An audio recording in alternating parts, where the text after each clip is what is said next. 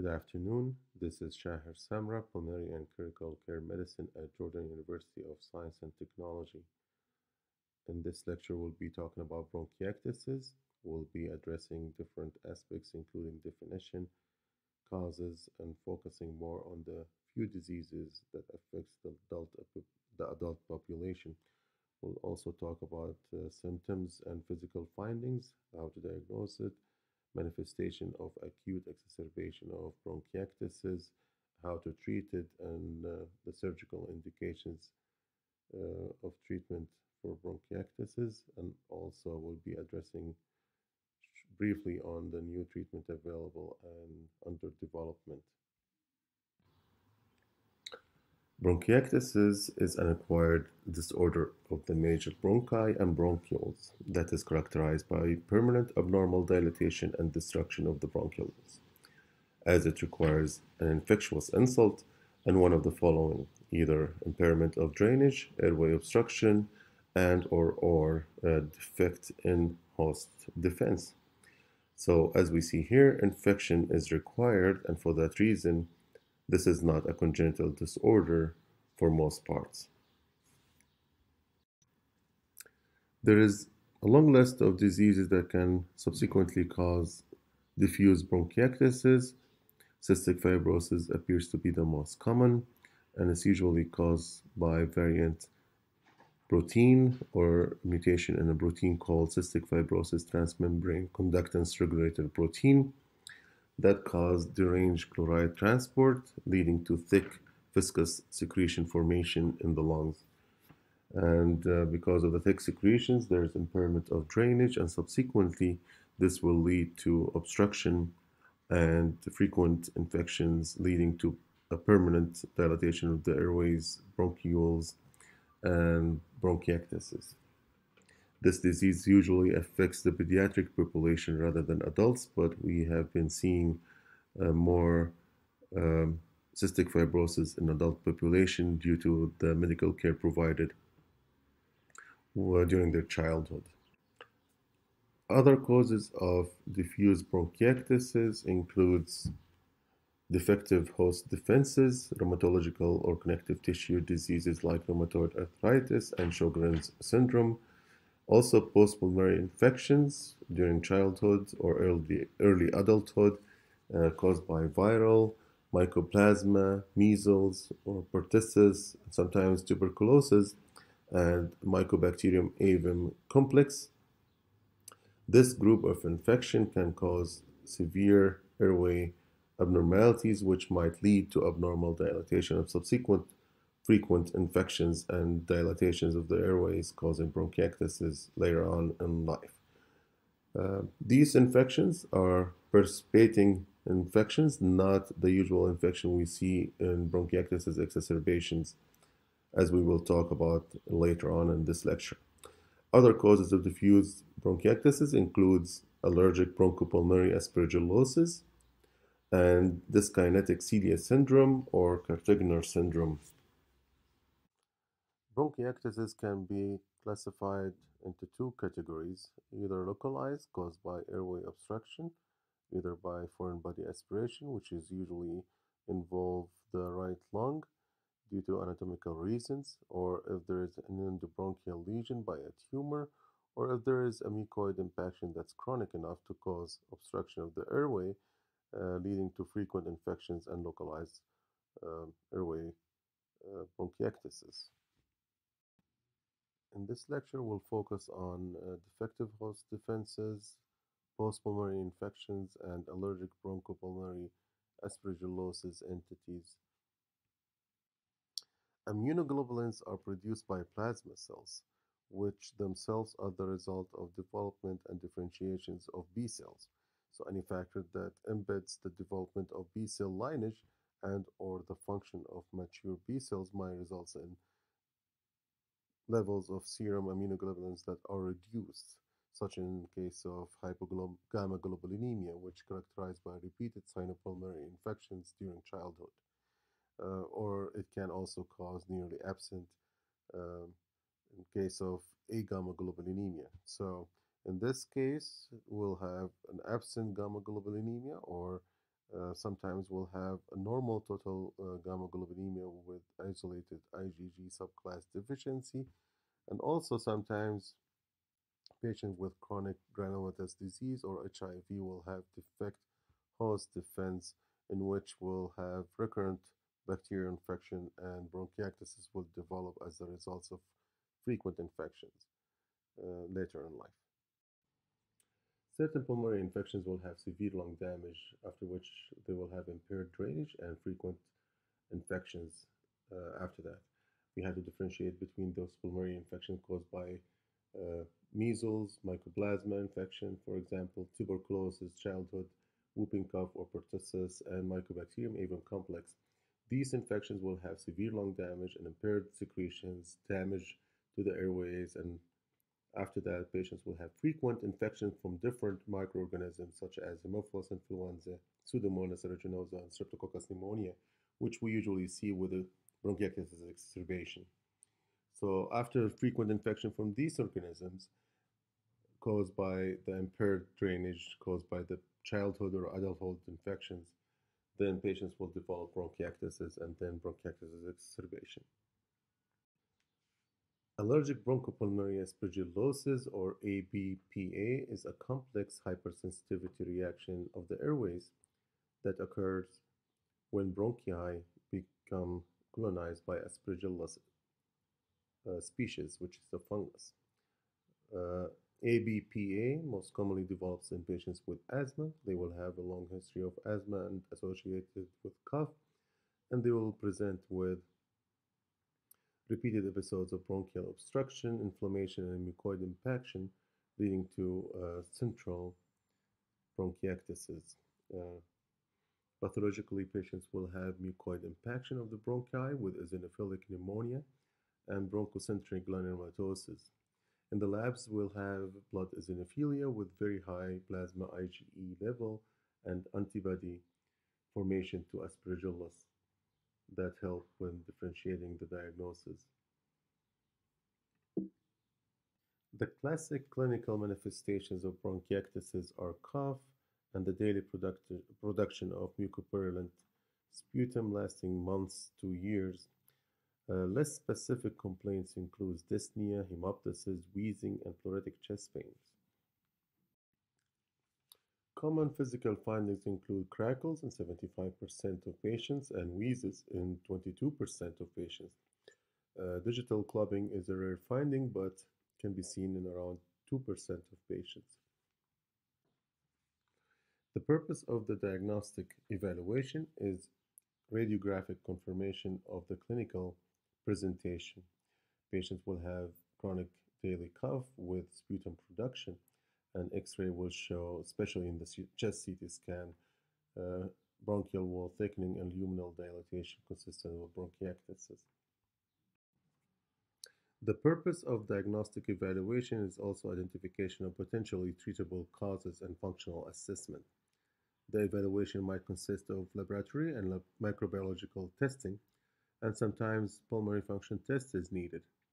So if we're looking for cystic fibrosis, for example, we will order a sweat test, which is pyrocarbon iontophoresis, and that remains the gold standard. We also might look for genetic mutation in cystic fibrosis transmembrane regulator protein, and that will assess also in diagnosing cystic fibrosis. Sometimes we order a CBC with differential looking for leukocytosis and neutrophilia. And other tests includes Ig quantification or quantitation, looking for levels of immunoglobulins, especially IgG, IgM, and IgA. IgG subclass helps in patients with normal IgG level and subclass deficiency, as we mentioned earlier in the lecture. Sputum smear and culture looking for bacteria or mycobacteria or fungal infection might assess also. Remember that the presence of fungus in allergic bronchopulmonary aspergillosis is not an infection, but it helps also in assessing the diagnosis of ABPA. Rheumatoid factor might help assisting patients with possible underlying connective tissue disease such as rheumatoid arthritis. Diagnostic evaluation for functional assessment includes pulmonary function test or PFT. In fact, bronchiectasis was considered as an obstructive lung disease, same as chronic bronchitis and emphysema, and they separated them as this has different pathology and has different clinical presentations altogether. But we still see obstructive lung disease changes consistent with obstructive defect in the spirometry and also increased lung volumes or hyperinflation associated with decreased diffusion capacity. If the bronchiectasis is localized, usually we can see normal PFT, and sometimes we can see also restrictive defect in PFT functions. Bronchoscopy with obtaining mucosal biopsy can be helpful in immotile cilia syndrome. Bronchoscopy can also be helpful in obtaining cultures in patients with focal infiltrates. Chest X-ray can show some linear atelectasis or dilated and thickened airways with irregular peripheral opacities, and it can be helpful in identifying new infiltrates in patients who has bronchiectasis superimposed by pneumonia. Chest X-ray is very helpful. We look for new infiltrates to define if there's bronchiectasis exacerbation. Um, but we cannot see the special characteristic findings that we usually see in bronchiectasis. So CT scan will be more sensitive towards diagnosing bronchiectasis. The characteristic finding of signet ring shadows or tram track lines or small nodular opacities, which we call tree and bud pattern, can only be seen by a high resolution CT chest. So these are more of a CT finding than chest X-ray findings. Signet ring shadows is a luminal airway diameter of more than 1.5 times the adjacent blood vessel seen. So you can see a dilated vessel next to a blood vessel, which kind of resembles a diamond ring. Now, when we talk about bronchiectasis, it's more of a chronic illness with frequent infections process. After a while, they will manifest as acute exacerbation of bronchiectasis, which is actually either increased inflammation due to infection or a frank infections or frank pneumonia process. So we can see change in sputum production in amount or color, increased dyspnea or decreased exercise tolerance, increased cough, more of a fever or increased wheezing or change in chest sounds, malaise, fatigue, or lethargy. And also, if we order a pulmonary function test, we see there is reduced capacity compared to his own baseline. And also, sometimes chest x ray will show a new pulmonary process. All or any of these factors should be considered as an exacerbation of the underlying bronchiectasis, and some centers will treat this aggressively to help keep the patients around baseline rather than having to progressively get worse with every time they get infections. We have to remember again that this is more of an infectious process with colonizing bacterial flora, usually includes Haemophilus influenza, Pseudomonas aeruginosa from frequent previous hospitalization, or Streptococcus pneumonia, which is less frequent than the other two. So we usually have to consider this as an infectious uh, process rather than just inflammation, and they have to treat it aggressively as such. The cornerstone of treatment is to treat the underlying infection, which seems to be the main reason patients with bronchiectasis gets worse in life. So antibiotics includes fluoroquinolones should be given for at least 10 days duration. And if there is Pseudomonas infection by sputum cultures, then two classes combined together should be given as anti-pseudomonal antibiotics coverage. If there is, for example, Mycobacterium avium complex, then combined treatment for at least 12 months should be given in such a chronic infection. Now, the role of prophylactic antibiotics seems to be questionable, but Cystic Fibrosis Foundation agrees that patients with cystic fibrosis who are chronically infected with Pseudomonas can benefit from azithromycin 3 days per week to be given chronically. And that seems to help decreasing the episodes of acute bronchiectasis exacerbation. Another important entity in treatment is bronchial hygiene, using hydration and mucus clearance, using mucolytic agents such as acetylcysteine nebulizer, And sometimes aerosolized recombinant DNA seems to be helpful in patients with cystic fibrosis, but seems to be bad or has worse outcome in patients with non-cystic fibrosis bronchiectasis. Other lines of therapy for bronchial hygiene includes osmotic therapy using inhaled hypertonic saline, and that seems to be good for patients who has non-cystic fibrosis bronchiectasis. Other therapies include bronchodilators, especially beta agonists, which is better than anticholinergic nebulizer treatments or anti-inflammatory treatments such as non-steroidal anti-inflammatory drugs, and sometimes we use corticosteroids, especially in patients with bronchiectasis exacerbation, and that's in a way is questionable. But when we talk about the effect of having corticosteroids, this is a short-term effect which is not going to change the immune system or causes the patient to be immune compromised, and this is purely used for anti-inflammatory effect. So we usually use it for short term. It depends if we have to use it for a 7 or 14 days duration, and that will not cause any immune compromised status of the patient. Now, other therapies that sometimes are seems to be helpful is to use physiotherapy with chest percussion at least 3 to 4 times a day, and pulmonary rehabilitation also is very helpful in patients with chronic bronchiectasis.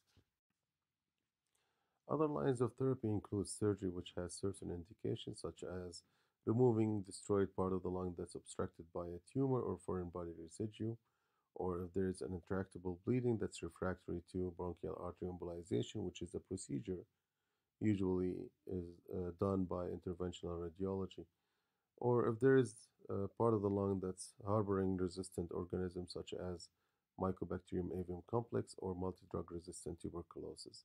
In these cases, surgery might be indicated. Otherwise, treatment for bronchiectasis is usually double lung transplant. And why do we use double lung transplant and not a single lung transplant? Is because if we remove only one lung and the other lung is having resistant infections or frequent infections, the transplanted lung will also be affected. So the treatment, if we have to use transplant, is to do double lung transplantation. Now, when we talk about new therapies in development, we can see there's a lot of treatments targeting cystic fibrosis, especially the gene replacement to restore normal production of cystic fibrosis transmembrane conductance regulator protein, or CFTR potentiator medication, which seems to be promising in patients with cystic fibrosis. In the next two slides, we have an overview of the management of lung disease in patients with cystic fibrosis. And here we can see the CFTR modulator therapy as well as airway clearance therapy we talked about earlier. But an important aspect to focus on is prevention of infection using vaccinations, such as annual influenza vaccine and pneumococcal vaccine. We also talked about bronchodilator, anti-inflammatory therapy. Sometimes they consider oral azithromycin as an anti-inflammatory effect, and we also talked about the importance in cystic fibrosis patients using prophylactic antibiotic therapy of azithromycin. And this slide is a continuum of the previous slide, and we can see here prevention of acute exacerbation using inhaled tubramycin and aztreonam lysine, and sometimes that seems to help also in patients with persistent Pseudomonas aeruginosa infection. Uh, Other treatments include systemic antibiotics we talked about, and the importance of intensifying the airway clearance therapy and the role of systemic steroids, as well as respiratory support. This in general helps to remember the special outlines that we use in treatment of bronchiectasis in general and cystic fibrosis in specific. I hope this lecture helped you understand the mechanism and the underlying pathology and etiologies and different management line of therapy of bronchiectasis. I hope this lecture was informative and I was clear enough to cover all subjects and outlines. If you have any questions, please feel free to send to me through the e-learning or through the email, and I'll be more than happy to answer them back. Please stay safe. Happy Ramadan, and hopefully we'll see you soon. Good luck, and thank you. Good afternoon. This is Dr. Shaher Samrah, Pulmonary Critical Care Medicine from Jordan University of Science and Technology. Today's lecture will be about bronchogenic carcinoma, and we'll be addressing different aspects, including epidemiology of lung cancer, etiology, pathophysiology, symptoms. We will also talk about regional and paraneoplastic effects, diagnosis, staging, prognosis, and therapeutic options available. We will briefly discuss the role of lung screening available, so I hope that you enjoyed the lecture. Lung cancer is the second most common cancer in both men and women after prostate in men and breast cancer in female, but it remains the leading cause of cancer mortality worldwide for both men and women. As we see in the US, women now die from lung cancer as they die from breast, uterine, and cervical cancers all combined. And the concerning part is the rate of cigarette smoking have declined in the US, but now has increased in the developing nations, such as in Jordan, where we can see women now smokes more often than before. Cigarette smoking is responsible for approximately 90% of cases of lung cancer. Thus, the prevention of smoking and cessation of smoking offer the most important route to decreasing the morbidity and mortality associated with this disease. As we see here, secondhand smoking increases the risk of lung cancer by at least 20%, and the risk of developing lung cancer for current smoking of one pack per day for more than 40 years is 20 times that of someone who never smoked. A number of other factors may affect the risk of developing lung cancer, such as radiation therapy and environmental toxins, including secondhand smoke, as we mentioned, asbestos, radon, metals, or ionizing radiation, and polycyclic aromatic hydrocarbons. We have to remember that patients with lung disease, such as pulmonary fibrosis, might have increased risk of developing lung cancer later in life. Genetic factors can affect both the risk for and prognosis from lung cancer. Although the genetic basis of lung cancer is still unclear, there is clearly an established familial risk. Lung malignancies are classified according to the World Health Organization system. The most common histologic category is adenocarcinoma, which constitutes around 38%. Most of the remaining cases are squamous cell carcinoma for around 20%, or neuroendocrine tumor, the most common being small cell carcinoma for around 13%. Large cell carcinoma is becoming increasingly rare due to the more biologically based classification schemes at this time. Classification of lung cancers is necessary for appropriate treatments, and that will be discussed later on in the lecture. When we talk about clinical manifestations of lung cancer, we find about 5% of patients who are asymptomatic, or they might have non-specific constitutional symptoms such as decreased appetite or anorexia, significant weight loss, weakness, or fatigue. And when you order a chest x-ray, for example, you find a mass, and further investigation will reveal lung cancer or malignancy. Some of them might have some pleural effusion, and then workup or further investigation will reveal malignant cells, and this will turn out to be secondary to underlying lung cancer. The majority of patients who present with clinical signs and symptoms due to lung cancer have advanced disease already. The most common presenting manifestations usually cough in about 50 to 75%, and hemoptysis in about 25 to 50%. Dyspnea secondary to obstruction or atelectasis, or secondary to a segmental emphysema, can also present in 25%. Patient might recall persistent infiltrate or recurrent history of pneumonia in the same part of the lung, And that can be from a post-obstructive pneumonia, which is an obstruction of the airway causing infiltrate secondary to this obstruction, and usually this is caused by anaerobic infection or bacteria and microorganisms. Chest pain can be present in 20%. Now, when any of these manifestations are present in a patient with suspected lung cancer, they should prompt additional testing like chest X-ray and further investigations right away. There are a wide range of symptoms due to intrathoracic effect of lung cancer. The most common that we talked about are the cough, hemoptysis, chest pain, and dyspnea. But other symptoms can also be present, specifically in lung cancer patients, such as hoarseness, which is more common in the left side tumors due to involvement of the recurrent laryngeal nerve, as the arch of the aorta will pull it during the embryology development into the left side of the lung.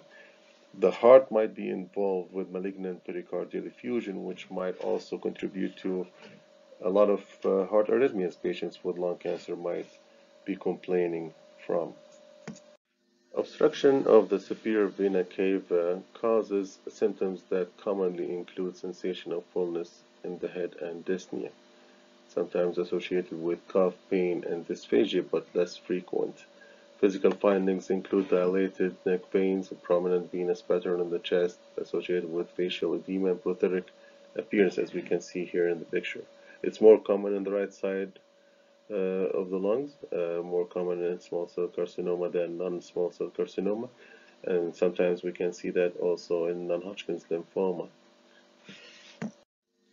Lung cancers arising in the superior sulcus can cause a characteristic Pankos syndrome manifested by pain in the shoulder and less commonly in the forearm, scapula, and fingers by involving the brachial plexus, local nerves, and tissue, uh, which might involve the C8, T1, and T2, which are the distribution of the ulnar nerve.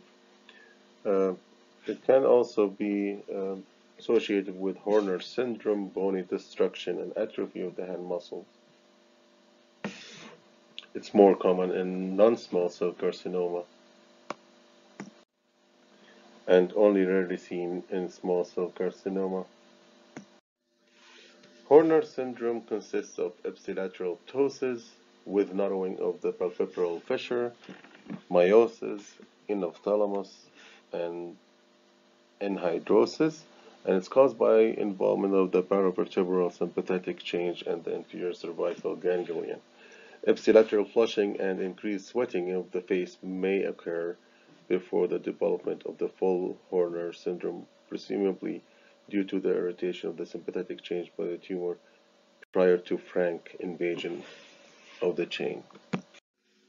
Paraneoplastic effects of lung cancer are remote effects that are not related to the direct invasion, obstruction, or metastasis of the lung cancer. For example, hypercalcemia in patients with lung cancer may arise from a bony metastasis or, less commonly, tumor secretion of parathyroid hormone-related protein, or sometimes called parathyroid-like hormone secretion. And that's more commonly seen in squamous cell carcinoma, and this will cause hypercalcemia as well. And then we can see a suppressed level of parathyroid hormone, which is secreted originally by the parathyroid gland. The other paraneoplastic syndrome is hypertrophic pulmonary osteoarthropathy, and it's defined by the presence of clubbing and periosteal proliferation of the tubular bones associated with lung cancer. Clinically, it's characterized by symmetrical painful arthropathy that usually involves the ankles, knees, wrists, and elbows. Metacarpal, metatarsal, and phalangeal bones may also be involved. The radiograph of the long bones, for example, tibia and fibula, will show characteristic periosteal new bone formation in patients with hypertrophic pulmonary osteoarthropathy. The symptoms may resolve after tumor resection. The syndrome of inappropriate antidiuretic hormone secretion, or SIADH, is frequently caused by small cell lung carcinoma, and results in hyponatremia. In fact, small cell lung cancer associated with approximately 75% of all malignancy-related cause of SIADH. The severity of symptoms is related to the degree of hyponatremia and the rapidity of the fall in serum sodium and can range from anorexia, nausea, and vomiting to up to cerebral edema when the onset is rapid. Ectopic production of adrenal corticotropin, or ACTH, can cause Cushing syndrome, and typically patients will present with muscle weakness, weight loss, hypertension, hirsutism, hyperpigmentation, and osteoporosis. Hypokalemia or hypokalemic alkalosis and hyperglycemia are usually present also. Other rare paraneoplastic syndromes include carcinoid syndrome, secondary to small cell carcinoma or adenocarcinoma, calcitonin release from small cell carcinoma causing calciurosis, and sometimes gynecomastia because of the release of gonadotropin from large cell carcinoma, sometimes hypoglycemia due to insulin-like activities, or hyperpigmentation due to melatonin-stimulating hormone release from lung cancer. These are all rare paraneoplastic syndrome that sometimes happens when patient suffers from lung cancer. Lung cancer is the most common cancer associated with paraneoplastic neurological symptoms, typically associated with small cell carcinoma, and they are thought to be immune-mediated, with a lot of autoantibodies have been identified in a number of cases. There is different manifestations such as peripheral neuropathy, dementia encephalopathy, subacute cerebellar degeneration, and Lambert-Eaton myasthenia syndrome. And paraneoplastic cerebellar degeneration is very uncommon associated with any cancer, but most commonly associated with small cell lung carcinoma. Patients with paraneoplastic cerebellar degeneration typically present with dizziness, nausea, and vomiting that happens acutely and sometimes rapid over several days later, causing gait instability and other cerebral signs such as dysarthria and tremors. Lambert-Eaton myasthenic syndrome is uncommon and occurs much less frequently than myasthenia gravis. Most patients will present with slowly progressive proximal muscle weakness, particularly involving the legs, and it has a unique aspect in diagnosis with recovery of lost deep tendon reflexes and improvement in muscle strength with vigorous brief muscle activation, as we can see in the action potential in the middle in the slide here. Lung cancer can spread to any part of the body tissue. Metastatic spread may result in the presenting symptoms or may occur later in the course of the disease. The spread can include bone marrow, liver, or adrenal glands. Small cell carcinoma spread very early, and central nervous system can be involved in 20% at the time of presentation by small cell carcinoma, but up to 50% will have brain lesions by a head CT scan or at the time of autopsy. Adenocarcinoma can also spread to the central nervous system much more than squamous cell carcinoma and large cell carcinoma in general. Other symptoms from lung cancer include constitutional symptoms such as weight loss, decreased appetite, fatigue, and weakness, clubbing, which they thought sometimes it's caused by a paraneoplastic effect. Skin manifestations such as erythema multiforme, acanthosis nigricans, dermatomyositis, scleroderma-like changes, thrombophlebitis, and sometimes these present as migratory. Tylosis with hyperkeratosis of palms and soles can be also present in patients with lung cancer. When we approach a patient with suspected lung cancer, a full detailed history and physical examination is very important in approaching such patients. The gold standard remain chest X-ray and preferably a chest CT scan to better localize the lung mass. Having an old chest X-ray is very valuable, especially if there is a lesion that has been stable over the last 2 years prior to presentation. That indicates that the mass is most likely benign. Now, the location of the mass can give us some clue about the type of cancer that sometimes uh, are involved. So if we see a central mass or central lesion, then there is more likelihood that this cancer is either a small cell carcinoma or squamous cell carcinoma versus a peripheral mass or lesion, then that's probably more likely to be adenocarcinoma or large undifferentiated cell carcinoma. We have to be careful when calling the masses such way because we cannot really diagnose the patient or the cancer by just having a location. So it's very important to have a diagnosis by tissue. Now we sometimes see calcifications in the lesion, and the more calcification we see in the lesion or the mass, that's a higher chance of having a benign lesion rather than malignancy. But this cannot totally rule out malignancy, so we have to be careful with that too, especially in crescentic calcification type of calcification. Now, if we see more of a central or diffuse calcification or more type of laminated or popcorn, then it's more likely to be a benign lesion. But again, we cannot totally rule out malignancy, and we have to rely on the whole clinical picture for that. So how about screening? Like any other cancer, the incidence is still high. Mortality is number one. All other cancer have their own screening tools. For example, prostate has rectal exam or checking a serum PSA versus breast exam or having mammogram for breast cancer or endoscopy for colon CA. So what can we do for screening? Now, studies showed that chest X-ray is not a good tool. And then we had a lot of studies that showed maybe low contrast CT chest can detect cancer early on. So there's a lot of documentation and recommendations by the American Cancer Society from 2013 and the American Chest College Physicians and American Society of Clinical Oncology from 2012.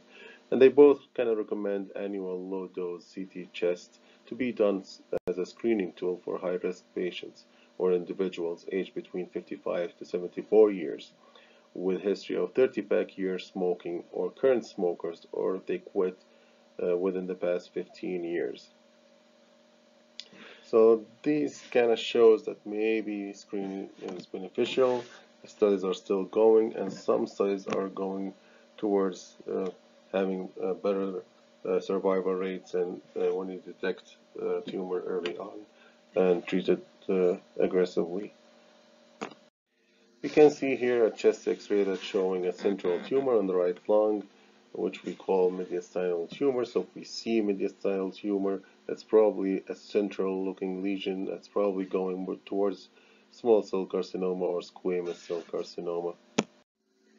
These are different chest X-rays, and here we can see by the arrow a cavitary small lesion, and also on the right side there is another right lower lobe mass seen obliterating the right border of the heart and causing what we call atelectasis or pulling up the lower part of the lung, and that's what we call atelectasis or segmental or subsegmental atelectasis.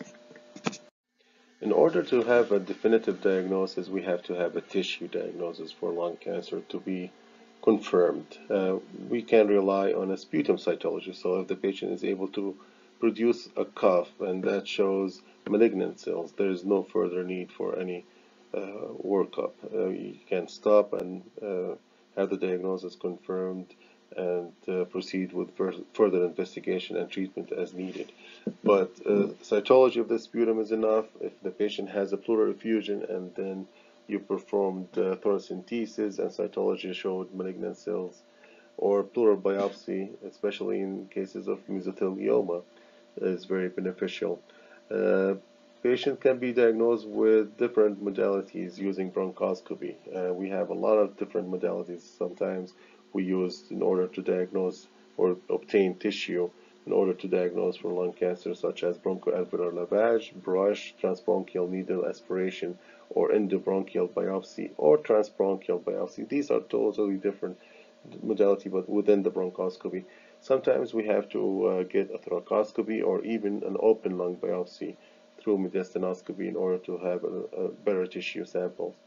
CT-guided biopsy or transcutaneous needle biopsy is another option also when we have a needle transpassed through the chest and lungs under the CT guidance to detect the perfect position in order to obtain specimen and have a tissue diagnosis.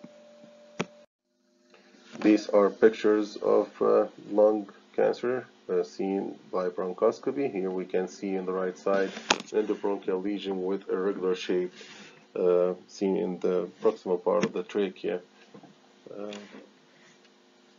This is on the left side is how we advance the bronchoscopy through the mouth. Sometimes we can go through the nose as well. Other modalities that we use for diagnosis include bone scan, especially if the patient has evidence of metastatic bone lesions from primary lung cancer. Another modality is positron emission tomography or PET scan. We use that for lesions more than 1 centimeter in diameter, and it's less specific in diabetic patients and in patients with infections. It's not good for metastatic evaluation, although some people will order it before they go further with their therapies. But it's not diagnostic. It's not primary diagnostic test to be used, and it's expensive. Tumor markers that we have are still under investigation, and none of them are useful at this time. Pulmonary function test to decide if the patient is a candidate for surgery in order to have enough volume or lung volumes to breathe, especially if the patient is going to have a major surgery with resection of part of the lung, or if it's big, large tumor that we have to resect larger part of the lung, then we have to make sure at least that we have a protected post-operative FEV1 of 0.8 liters or more in order to make sure that patient is safe to go and have that part of the lung resected.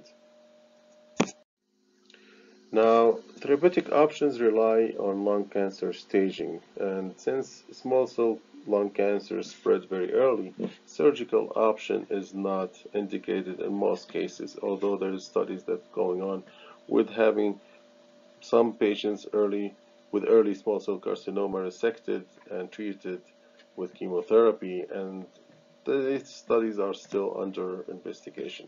Now, small cell carcinoma are divided into limited to hemothorax versus extensive disease when they are spread outside the hemothorax. Now, non-small cell carcinoma has the surgical option, so this is very important that we have to make staging or accurate staging to make sure that patient is a candidate for surgery, and if not, then what other options we have, such as chemo or radiation therapy. And here we have the T and M system classification, and T meaning tumor size, T for tumor, and N is when there is lymph node involvement, and M is for metastasis. And this classification system is adopted in order to stage the patient, whether the patient can go through surgery or only chemo or palliative therapy. So it's good for prognosis and to guide treatment plan. Although this is a busy slide, it's actually meant to simplify things. So how we classify patients according to the T system. As we said, there's the T, which is about the tumor size and location. There's the N, which is about the lymph nodes location. And there's if this patient has metastasis or not. So this is the first stage, which is the T stage. So when we classify patients according to their T stage, there is T1 up to T4. And we can see here in T1A, for example, the tumor is less than 2 centimeters and it's superficial and it's peripheral. Versus T4, this is very close to the major blood vessels and invading the recurrent laryngeal nerve. And here we can see tumor, the pancreas tumor with invasion of vertebral body or brachial plexus, versus in T3 we can see Bankos tumor but without invasion of the vertebral body or brachial plexus. Now, the tumor, when it's close to the main carina or involving the main carina, this is T4. When it's close but it's not involving the main carina, then it goes down to T3. So it depends on where the patient has this tumor. So the size and location of the tumor is where we decide to place this patient as from T1A or T4, and then we can go to the next stage. So the next stage is the lymph node staging, and here you can see that the patient can be placed in any of the following. So if there is no lymph node involvement, this is N0. If there is only hilar lymph node involvement, there is N1. Now, N2 has two different kinds. One is when there's hilar lymphadenopathy. In addition to that, he has metastasis to the mediastinum. This is called N2. And when patient will not have hilar lymphadenopathy and they will have involvement of the mediastinum, we call that skipped lymph nodes lesion, and that's N2. Now, N3, if there's contralateral involvement from the lung mass, lymph nodes in the hilum or supraclavicular lymph node adenopathy, this is significant for metastasis. So if a patient, for example, has what we call lung cancer-like symptoms, and he presents to your clinic and then you palpate the supraclavicular lymph node, and it's palpable and you think there's no other reason why this patient will have supraclavicular lymphadenopathy except from a lung lesion, this is by default is N3 lesion.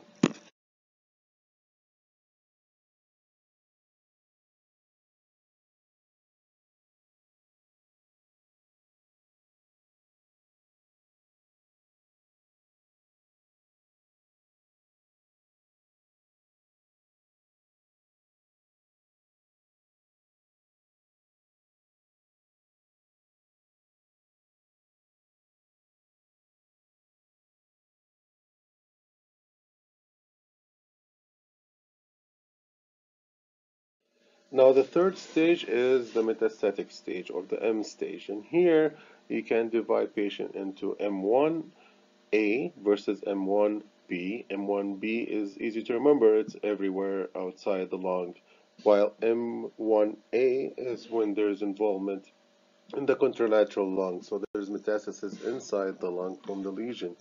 For example, if the patient has pleural effusion, then this is metastatic lesion, and it's M already, and it's M1. So after we're done with classification with the T, N, and M system, then we put them together in this table. So if the patient, for example, has what we call T1B lesion, and there's no lymph nodes, and patient has no metastasis, then that's probably stage 1A. Now we look at T3 and we say the patient has ipsilateral mediastinal lymph nodes, then this goes with N2, and patient does not have any metastasis, then this is stage 3A. Now, at any time, if the patient has metastasis, this is by default is stage 4. So we use this staging system in order to have prognostic and different modalities of therapies, classifications according to the patient situation.